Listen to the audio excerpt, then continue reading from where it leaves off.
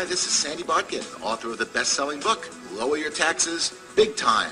Over the past 20 years, I have taught thousands of home-based business owners how to save millions on their taxes.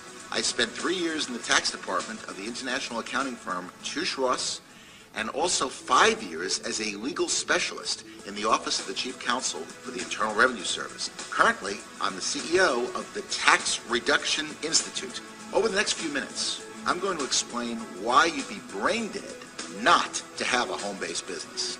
I believe you will find that this is going to be the most important 4 minutes of your life when it comes to your financial future. So you may want to take some notes and put aside anything that might distract you. First of all, I want to emphasize something right up front. The rich know something that most people don't know. They have a secret. And the secret is that we have 2 tax systems in the United States.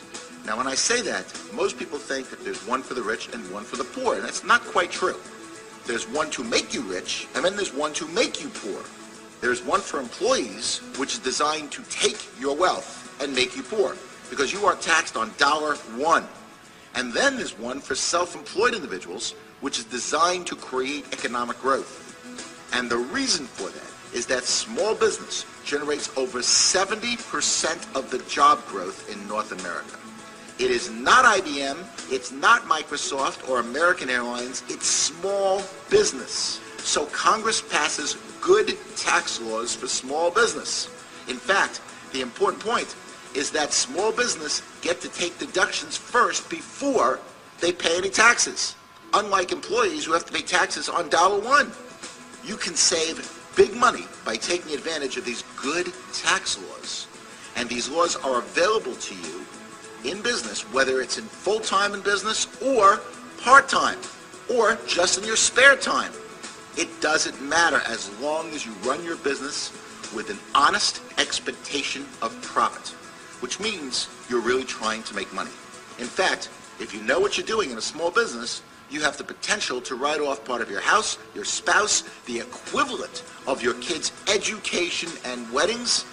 I'm not kidding when I say that, by the way. You can set up a pension plan that makes any government plan seem paltry by comparison. The potential is just enormous.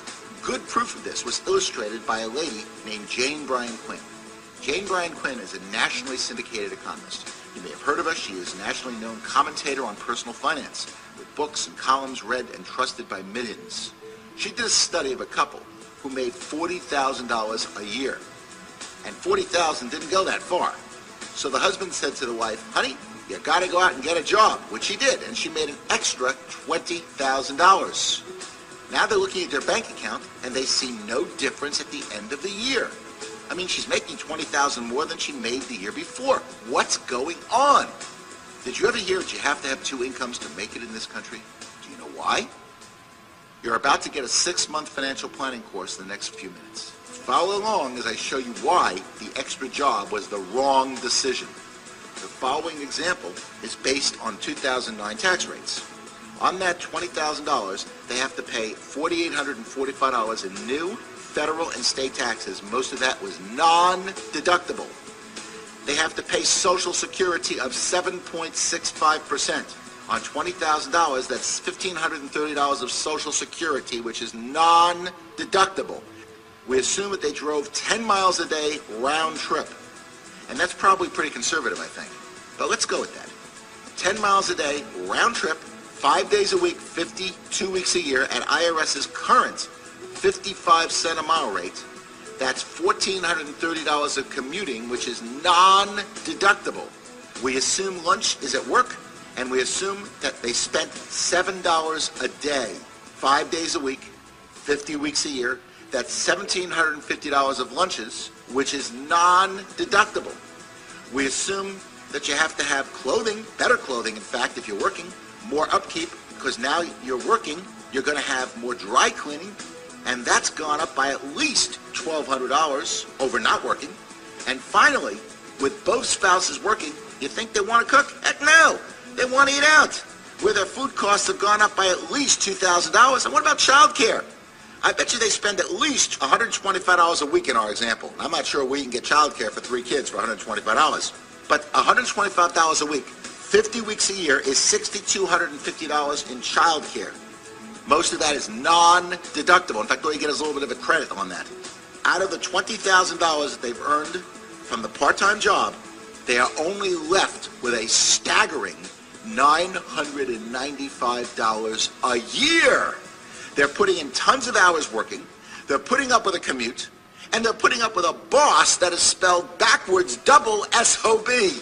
You know, I know it sounds funny, but it really isn't. And people are working 2 jobs, 3 jobs, and nobody is able to watch the kids. So what's the answer? The answer is to take advantage of the greatest tax write-offs available in America. And that is by having a home-based business and working that business like a business. Nothing can be better than that. Because if you know what you're doing, you can write off, as I mentioned, part of your house, your spouse, the equivalent of your kids' education and weddings. You can set up a pension plan that makes any government plan seem paltry by comparison, and there's much more than just the tax benefits. For example, you get tremendous time freedom. You can work out of your home. You dictate your own hours and not be subject to the boss's whims. If you need to go somewhere, or go to your kids' basketball games, or go to your son's or daughter's music lessons or concerts, you can do that. There's no commute. There's no liability, or very little liability with home-based businesses. You don't have any employees. And you can make unlimited income. And that's probably the most important factor for having a home-based business. There is no glass ceiling of any type.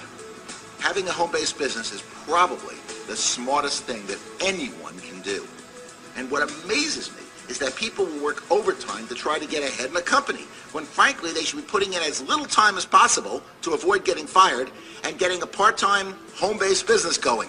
Who knows? Maybe that business will generate enough money where you can quit your job altogether. Wouldn't that be nice? That's the point.